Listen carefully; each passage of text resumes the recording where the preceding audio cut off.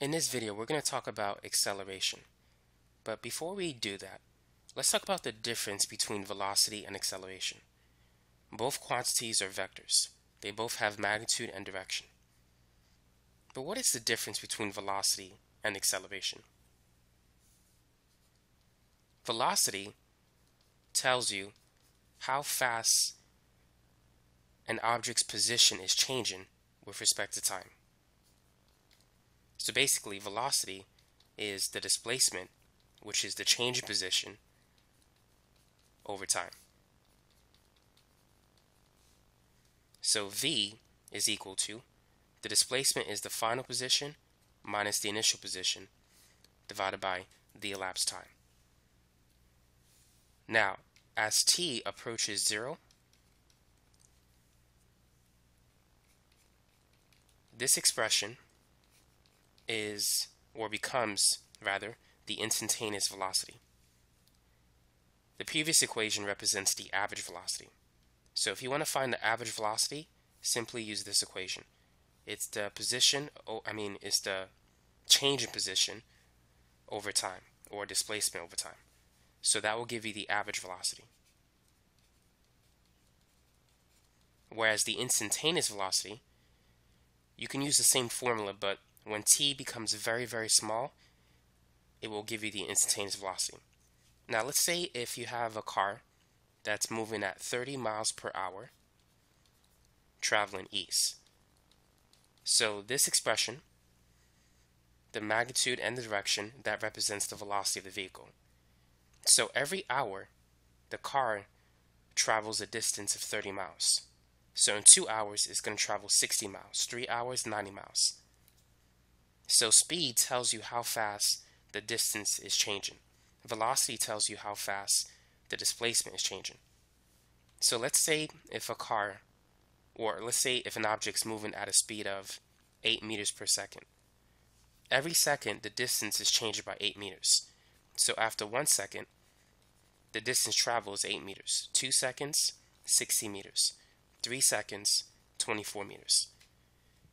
So that's the main concept between speed and velocity. It tells you how fast the distance or the displacement is changing every second. So if a car is moving at a speed of 15 meters per second, every second the distance is changing by 15 meters. So to sum up what we just considered, speed tells you how fast the distance is changing. Velocity tells you how fast the displacement is changing. Acceleration tells you how fast the velocity is changing. So acceleration, this is average acceleration, it's equal to the change in velocity, you can say delta v if you want to, over time. That'll give you the average acceleration. If you want to find the instantaneous acceleration, as t approaches 0, when t becomes very small, that is the change in time, this expression will give you the instantaneous acceleration. But if it's over a significant time interval, then that equation will give you the average acceleration. So just as speed tells you how fast the distance is changing, acceleration tells you how fast the velocity is changing. So let's say if the acceleration is 8 meters per second squared. So that means every second the velocity is changing by 8 meters per second. So in 1 second, let's make a table. Let's say this is time and velocity. After 1 second, the speed will be 8 meters per second. After 2 seconds, the velocity will be 16. 3 seconds, 24. And then 4 seconds, 32. So every second, the velocity is increasing by 8. So that's the main idea behind acceleration. It tells you how fast the velocity is changing. Now, starting from this equation, there's another equation that you might find useful. Let's multiply both sides by t. So AT is equal to V final minus V initial. Now let's add V initial to both sides. So V initial plus AT is equal to V final. So anytime you want to calculate the final speed for a motion or any object that's undergoing accelerated motion, you can use this equation. The acceleration has to be constant, by the way, for this to work. So when an object is moving with constant acceleration, you could find the final speed given the initial speed, the acceleration, and the time. Now let's work on some problems. A car accelerates from 15 meters per second to 45 meters per second in 5 seconds. Calculate the average acceleration of the car. Now, what I like to do is I like to make a list of what I have and what I need to find. So, the initial speed in this problem is 15 meters per second. The car accelerates from that speed to a final speed of 45 meters per second.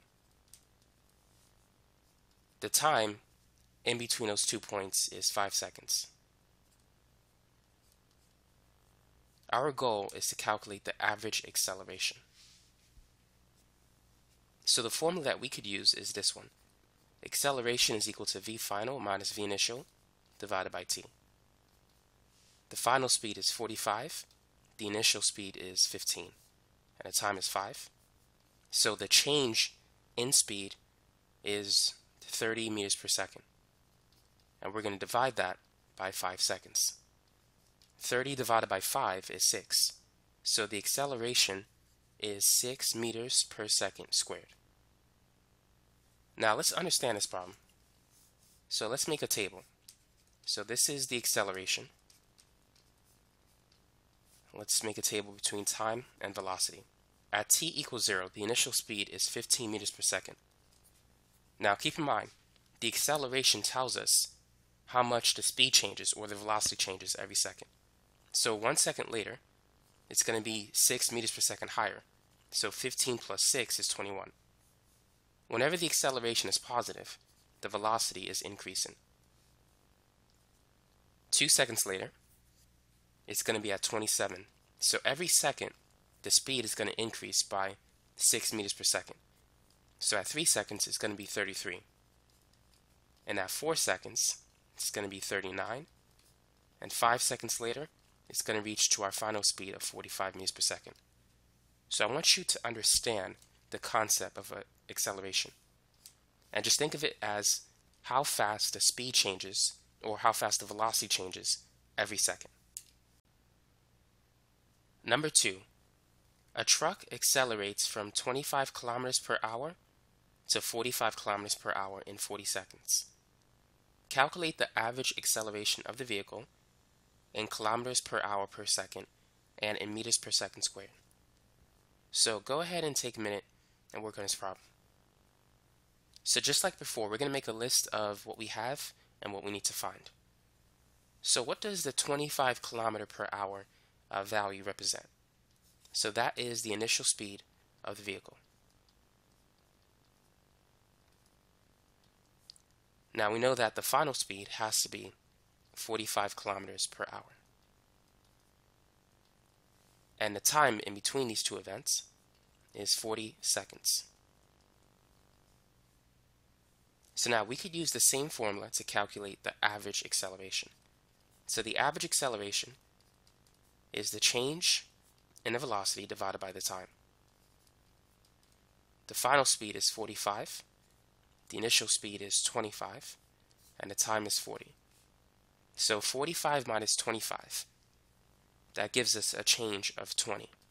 And the unit is kilometers per hour. And let's divide that by 40 seconds. Well, 20 divided by 40 is the same as 2 divided by 4, which is 1/2, or 0.5. Now notice what the units for this acceleration will be. We have kilometers, hours divided by seconds. So the units is going to be kilometers per hour per second. So that's our answer. That's the acceleration.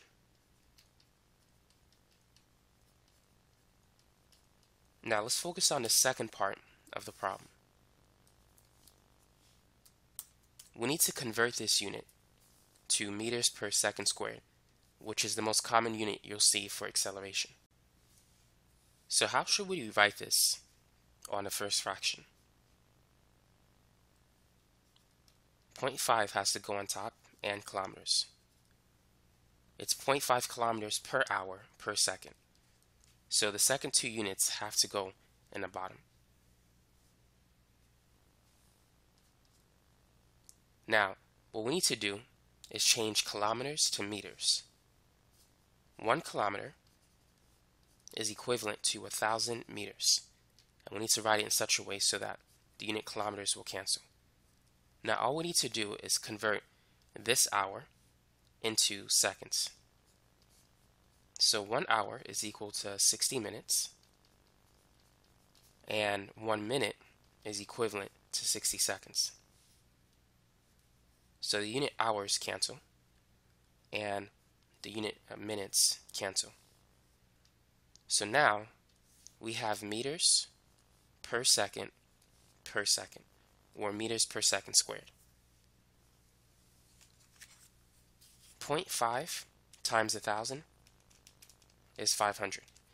And we're going to divide that by 60, which is about 8.33, and divide that by 60 again. So the acceleration of this vehicle is 0.138, repeating, meters per second squared. So that's the answer. So make sure you know how to convert from one unit of acceleration into another. Here's another problem that we can work on. A car accelerates from rest at a constant rate of 3.5 meters per second squared. What is the speed of the car 12 seconds later? So pause the video and work on this problem. See if you can find the answer. Now, what variables do we have in this problem? What is the initial speed and what is the final speed? What is the time and what is the acceleration as well? Now, whenever you hear the word rest, that tells you that the speed is 0. The car accelerates from rest. That means it's accelerating from an initial speed of 0. Our goal is to find the final speed of the vehicle. So that's what we're looking for. The time is 12 seconds, and the acceleration is 3.5 meters per second squared. So what equation do we need to use in order to calculate the final speed?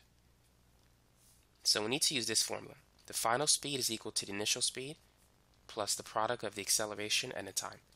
The initial speed is 0, the acceleration is 3.5, and the time is 12. So all you need to do is multiply 3.5 times 12, and that will give you the final speed of 42 meters per second.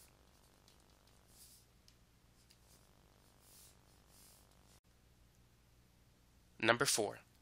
A bus accelerates from an initial speed of 12 meters per second at a constant rate of 1.2 meters per second squared. What is the final speed of the bus after 15 seconds? So just like before, let's make a list of the variables that we have and the variable that we need to find. So we're given the initial speed, which is 12 meters per second. And looking at the units meters per second squared, we can see that that value represents the acceleration.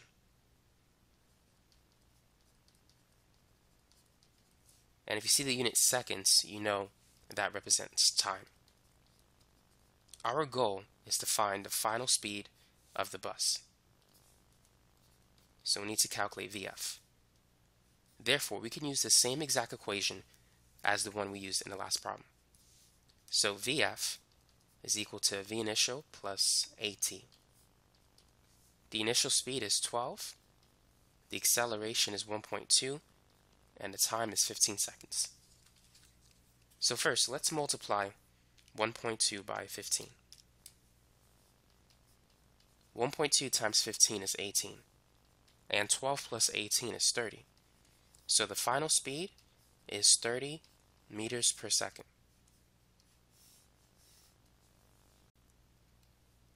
Number 5. A sports car driver traveling at 95 miles per hour slams the brakes and comes to rest in 4 seconds. Calculate the average acceleration of the car in meters per second squared. So let's think about this. If we want to find the acceleration in meters per second squared, we need to convert the speed from miles per hour to meters per second. It's not like the second problem where we had to get the answer in terms of kilometers per hour per second. If we only needed to get the answer in meters per second squared, I would have changed the units from the beginning. But in this case, we need to get it in meters per second squared. So let's begin by converting miles per hour to meters per second. So we have 95 miles per hour.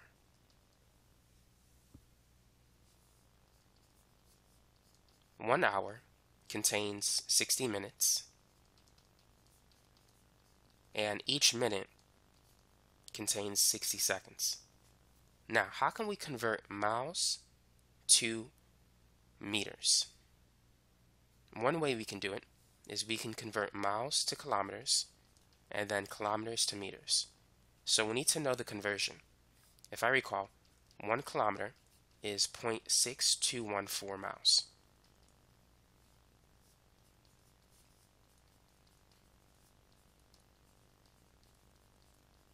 And we know that 1 kilometer is also 1,000 meters.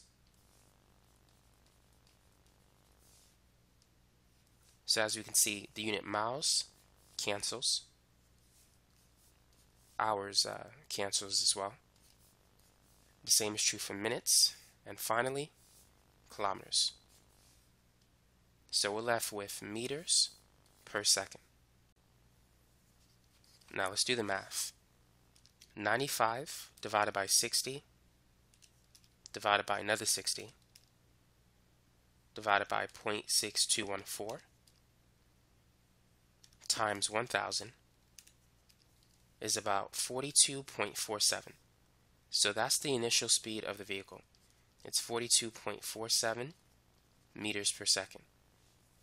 Now, what is the final speed of the vehicle? If the driver slams the brakes, he's going to come to rest eventually. So the final speed is 0. The time, we can see it's 4 seconds. And our goal is to find the acceleration.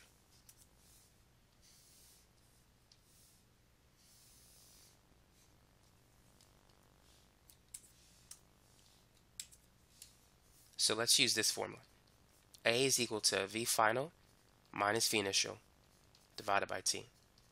So it's 0 minus 42.47 divided by 4.